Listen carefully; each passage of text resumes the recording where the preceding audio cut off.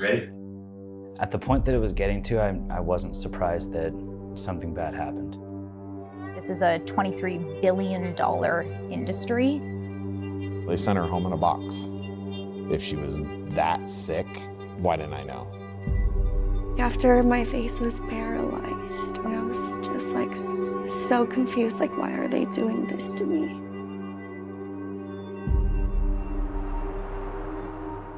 In America's mountain wilderness, outposts of a multi-billion-dollar business operate beyond the public glare. This complex is one of hundreds of treatment centres across America for so-called troubled teens. Children with all manner of issues, from bad behaviour to video game addiction to severe depression, are sent to what is essentially a boarding school for the unruly. Some stay for months or even years. Our goal is to help these students become the best versions of themselves. Desperate parents struggling with difficult children are lured in by the promise that their problems can be fixed with a mix of therapy and tough love. But this is an industry plagued by stories of neglect, abuse, and even death. She always lighted up her room. I never thought I would have to bury my child. I mean, I wasn't even there for, I got told too late to even be there for her. Dean's daughter Taylor loved animals and trips to Disney World with her siblings, but she began to struggle with what her father calls emotional issues. She left their home in Washington to attend Diamond Ranch Academy, a troubled teen school in Utah. By last December, after 15 months there, she was dead.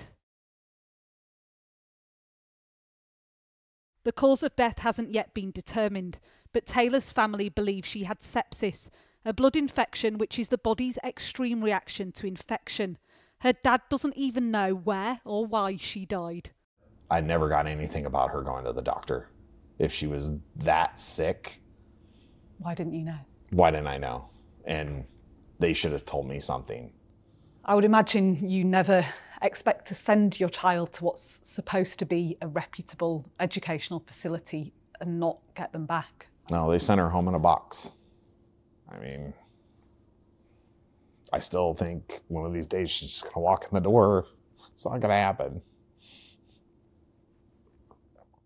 School medical records obtained by Sky News suggest Taylor was vomiting regularly in the days before she died. One staff note says Taylor was angry because she felt like staff weren't trying to help with her being sick lately.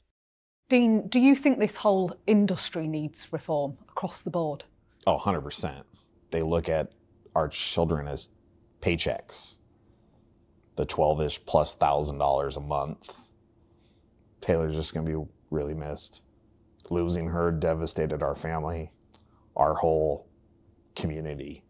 When I said Taylor was loved. They told all the students this morning. Listen to how staff were told of Taylor's death. This is a covert audio recording of a director breaking the news, provided to me by a whistleblower. Unfortunately, for me, this isn't the first time I've had to deal with this. Probably won't be the last, depending on how long I stay here. Because Taylor's death isn't an isolated case. In Utah alone, 3 children have died in the past 2 years at residential facilities. Scores more allege physical and emotional abuse. I'm on a journey from the capital, Salt Lake City, into the rugged depths of this state. There are more than 100 troubled teen schools in Utah. Most are privately run and often charge between $10,000 and $15,000 a month for each child. Some teenagers tell of being made to hike for hours with bags filled with rocks and being deprived of food and sleep. For many, their experience of this industry begins in the pitch black with a so-called authorised kidnapping. Parents pay for their children to be taken from home and transported to facilities sometimes thousands of miles away, and even restrained with handcuffs or cable ties. Strangers go into teenagers' bedrooms in the middle of the night, take them often from their beds, bundle them into the back of vans and drive them down dark roads like this to these camps in the middle of nowhere. It really is hard to believe that this is legal. They're completely cut off. When they show up in the middle of the night, and I've been there, and the first thing they ask is, where am I? The one kid asks, where am I? It's like, dude, you're in Utah. Matt was a night watch attendant at Diamond Ranch Academy where Taylor Goodridge died. He says he encountered multiple instances of physical confrontations at the campus. I felt like every day I was coming in and there was new holes in the wall. The body size hole here, fist size hole there, head size hole there. Some of the kids do it. Sometimes it's from the staff members putting the kids into the wall. How cut off are these kids from the outside world when they're in these schools, residential centres? If they tried to mail a letter off to their parents, it would get sent back with corrections on it. You can't say this, you can't say that. And so even their letters were getting, I guess, redacted basically, so that certain information wasn't leaving the school. What was Diamond Ranch like from your experience? What was it like in the way that they cared for the children in their custody? At the point that it was getting to, I wasn't surprised that something bad happened. I just was getting a feeling. I was getting more and more uncomfortable, even on the boys' campus, with them not being taken care of. I was overworking myself. I was working 6-7 days a week because I honestly didn't trust anybody else with my group of kids. So this is you at Diamond Ranch? Yeah.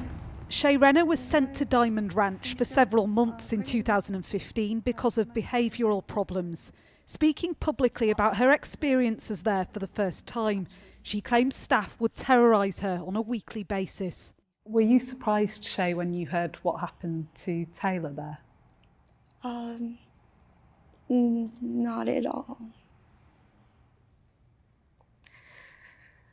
Just that, like, if more people knew, like, she could still be here, yeah, like, if I knew, like, my rights and did something sooner, like, who knows? Shay Renner alleges staff would physically restrain her, not as a legitimate practice, but as a form of punishment. She suffered partial facial paralysis after being held down on the ground. My feet were taken from underneath me, and I was dropped to the floor, and they started doing the pressure points, and I was dropped down again for the second time. And that time, instead of just doing these pressure points, they went onto my face, and after a while, they released me, and I could feel, like, my face. There was something funny with my face. These pictures show her face before and after the incident. I felt really, like, trapped, and I felt a lot of things felt hopeless and helpless. I remember, like, after my face was paralyzed, I was sitting in front of my counselor, and I was just, like, so confused, like, why are they doing this to me? Hi there. We're from Sky News, UK television station. Nobody at Diamond Ranch would speak officially about these allegations, but as we were filming, Riley Diaz, a director there whose family owns the facility, emerges from the building. Are children safe coming here? Can you answer that though? That's the most basic question, isn't it? Are children safe coming to Diamond Ranch? Have you gone onto our website? Yeah, I've seen your videos, but it conflicts with what we're being told about what happens here. We will absolutely speak to anything and everything. Okay. We're very transparent. You're saying you're transparent, but what's not transparent is how Taylor Goodridge died. Her dad says he doesn't even know whether she died here or died at the hospital, or, you know, he doesn't even know the answer to, for a parent who's in such profound pain to not know whether his daughter died here, died at hospital, whether she was, you know, he thinks her sickness was ignored by staff, and I just can't say anything. You can't answer those questions. I can't say anything. I can't say anything. In a statement, a spokesperson for Diamond Ranch Academy says, "We're unable to reply to specific allegations relating to specific students due to the operation of various federal and state laws. Diamond Ranch Academy is contesting the allegations in the appropriate venues and will present evidence in court as opposed to the media." Taylor's death has prompted fresh calls for major reform of this industry by people who say that these residential facilities are putting profit over child welfare. There's Paris.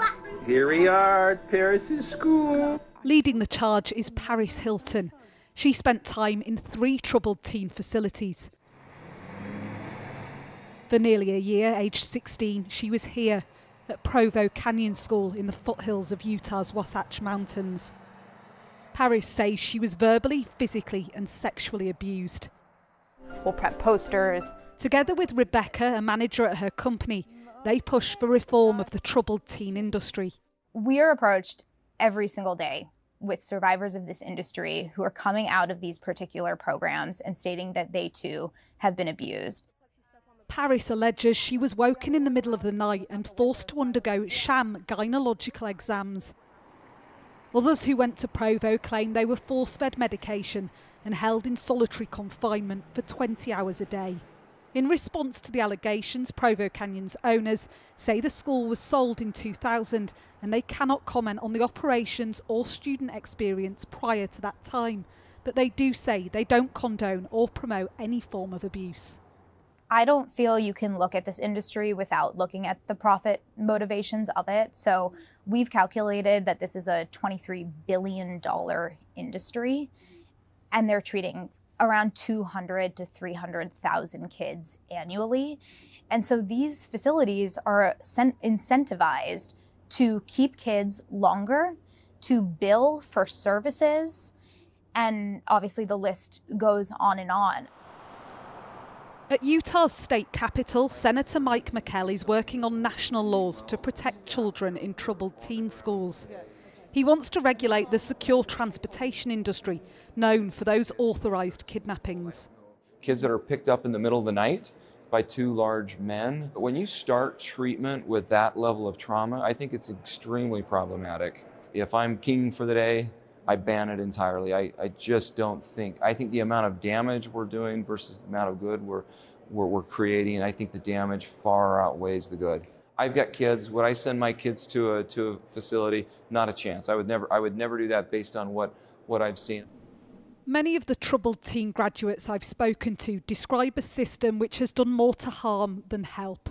Taylor Goodridge's family will never know what she might have done with her life. Instead, they're left with 2 boxes of her belongings returned from Diamond Ranch, a graduation medal, and letters from her peers. It is little comfort, but they hope her tragic death will result in the school being shut down. They want more accountability too, of an industry which takes in the most vulnerable, but has for too long operated unchecked. Martha Kellner, Sky News, Utah. Well, we've had a response to Martha's report from Utah's Health and Human Services Department, who've given us this statement.